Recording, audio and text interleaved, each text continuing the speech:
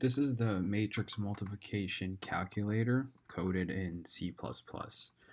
Starting from the top, we have some initialized variables that we use to store the dimensions of the matrices, which are right here.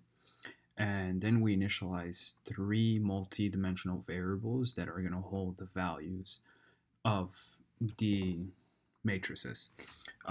Matrix 1 will be entered by the user. Matrix 2 will be entered by the user. We're going to run a for loop that's going to multiply them, and then matrix 3 will hold the results. So basically, we prompt the user to enter the number of rows in matrix 1 and enter the number of columns in matrix 1, and then the same thing for matrix 2.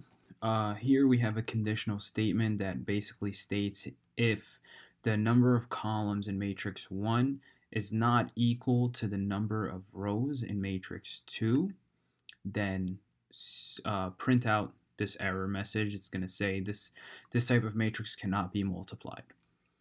And then we'll go back to the beginning of this and prompt the user to enter the matrix dimensions again. Here basically is a for loop that's going to take in the elements of the first matrix, and here is another for loop that's going to take in the elements of the second matrix and store them in our initialized arrays right here.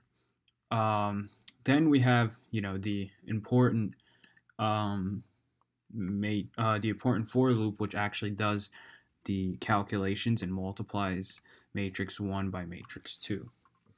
And the last for loop here basically just prints out matrix 3, which is our newly multiplied matrix. And yeah, let's give it a run. We're going to start by running it so that